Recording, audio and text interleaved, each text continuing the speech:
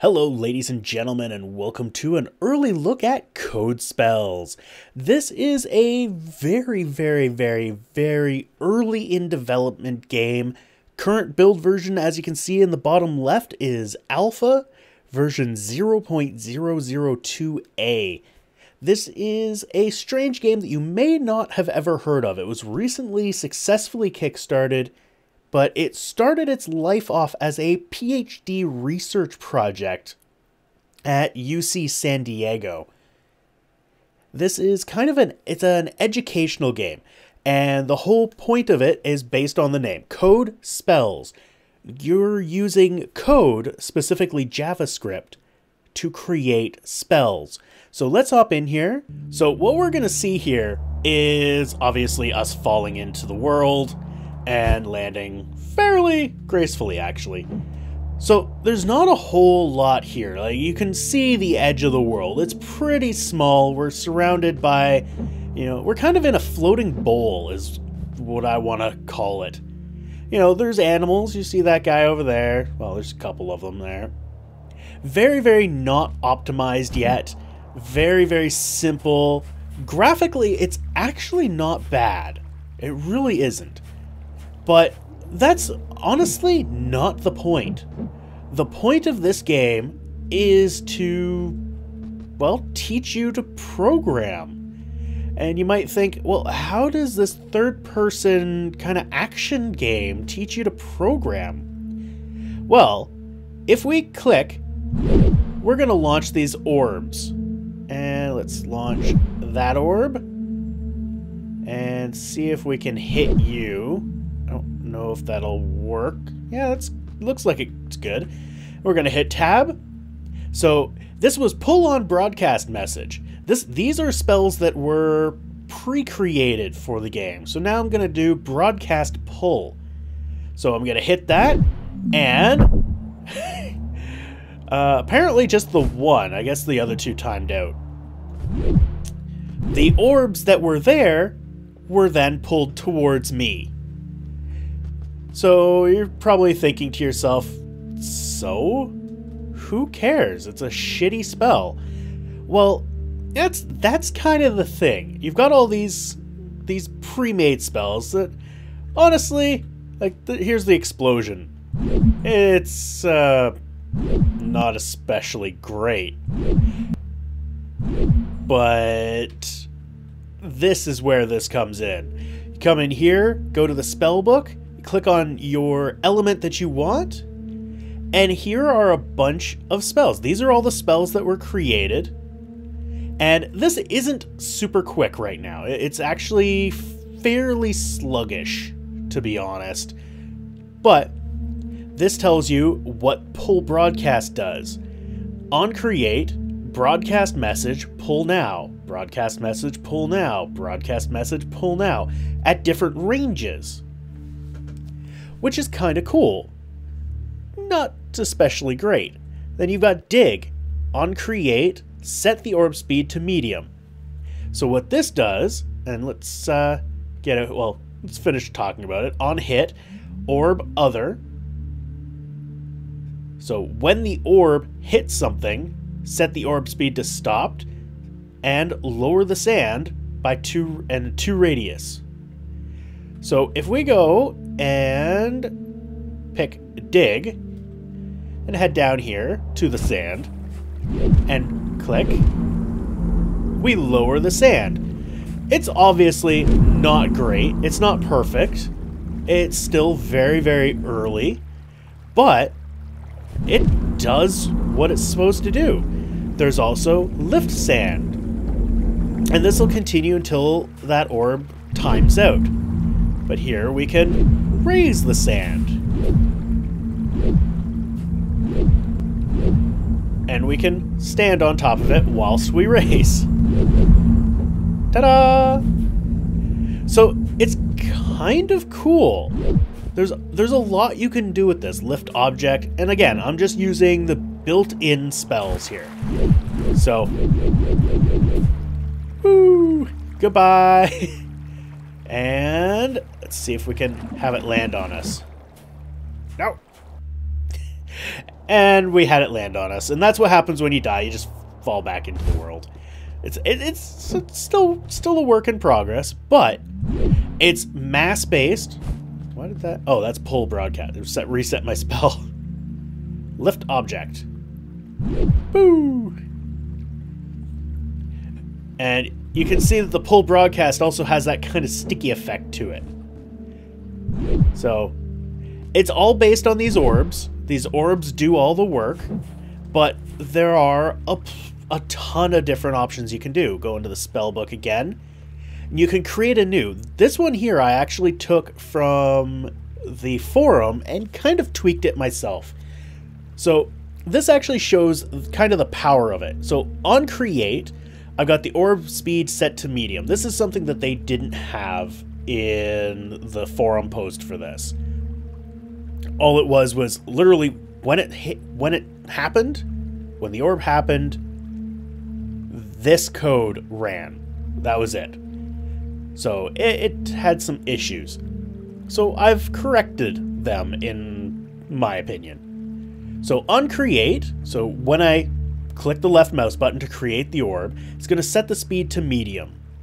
So I could set it to fast, slow, stopped, whatever. And then it's just going to go. It's just going to go. It's not going to care. It's not going to do anything until it collides with something. So on hit, it runs this evaluation. Now this is a debug command.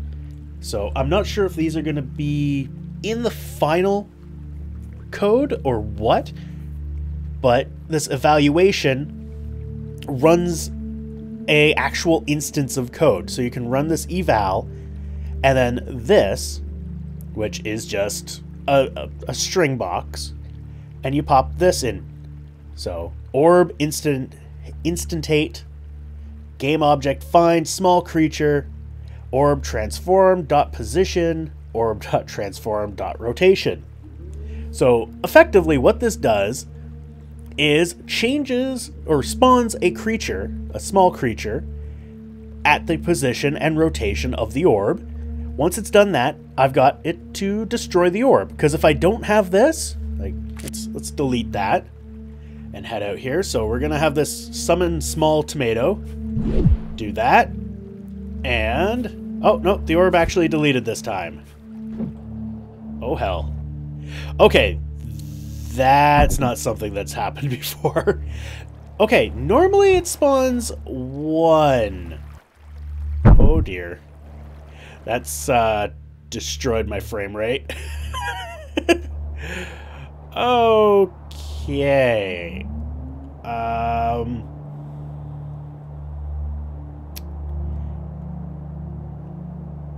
Yep.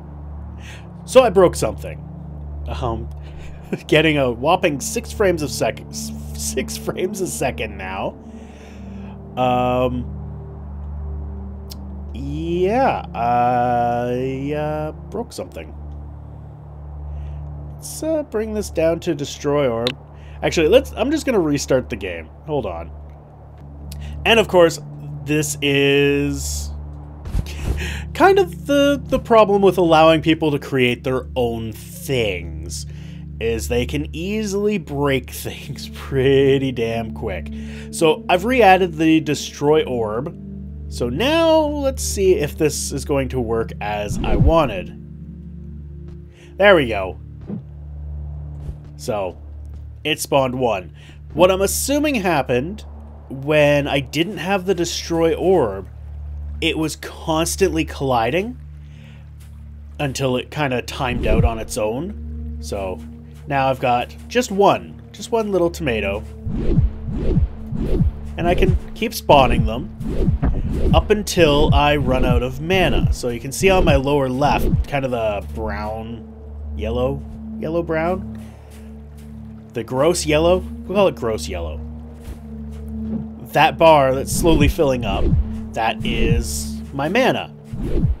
And if you're wondering why I'm running away from these guys, is they will attack me.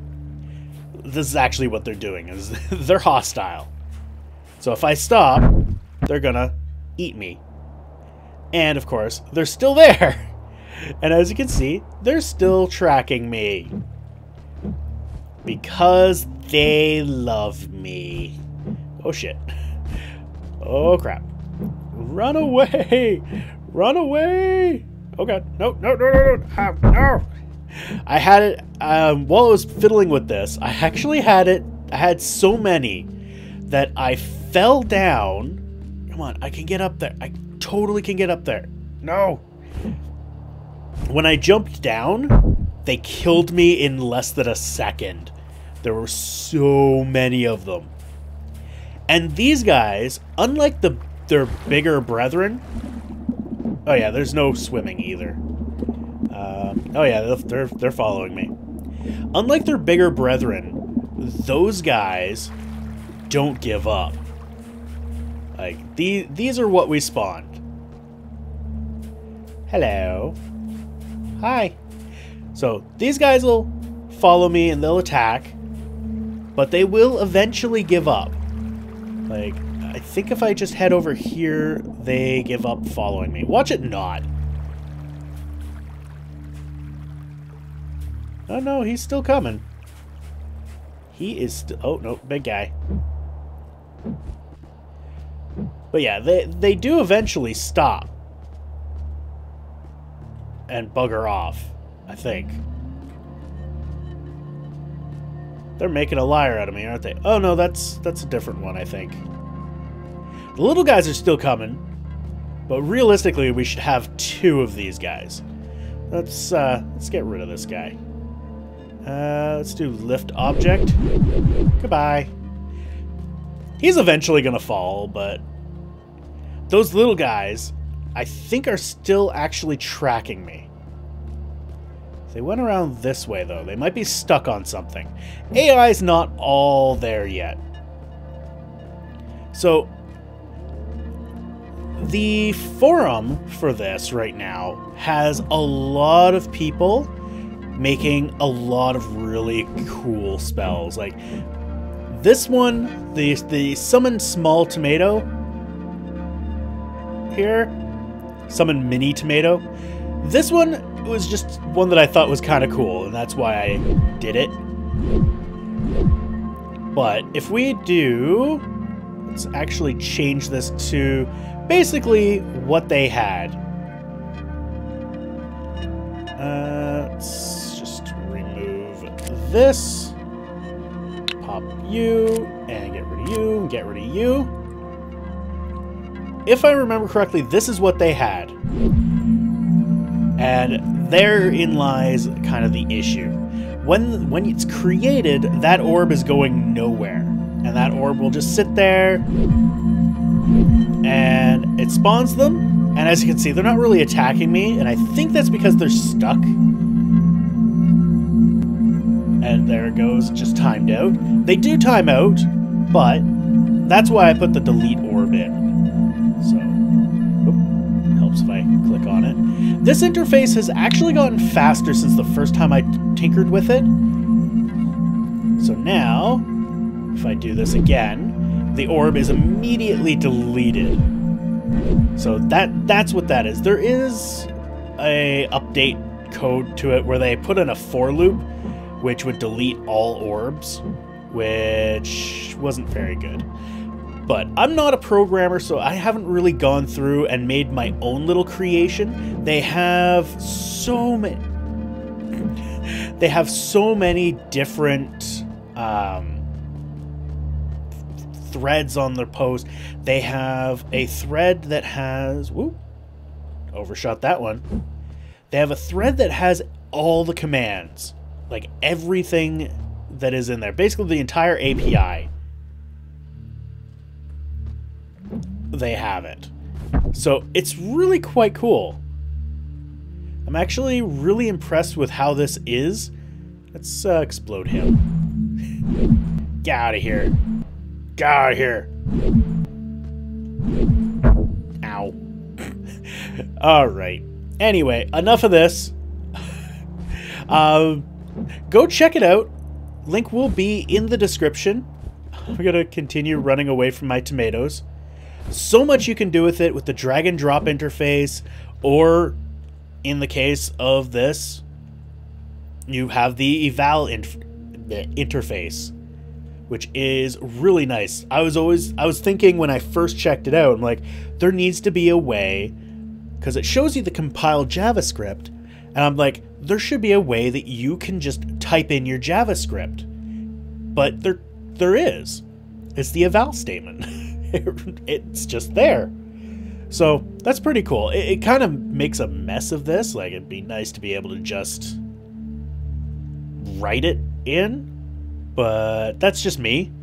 The drag and drop interface is nice. A little bit slow. I do find it a little bit slow, but again, it's still very, very early on, and they've only got basic earth spells in.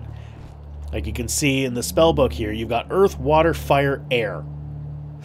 So, still a long way to go before... All right. Still a long way to go before this is actually fleshed out in a full-fledged game. But already it's showing a lot of promise as kind of an educational game. And I think that's really what they're going for, is an educational type game. A lot of games out there that teach you how to code. You need more. We don't have enough. Because they're all different. They all do different things. And different people learn in different ways. And this, I think, is a great idea. Anyway, that's it. I'm done. I'll stop babbling. Thank you all for watching. I hope you enjoyed. And we will see you next time.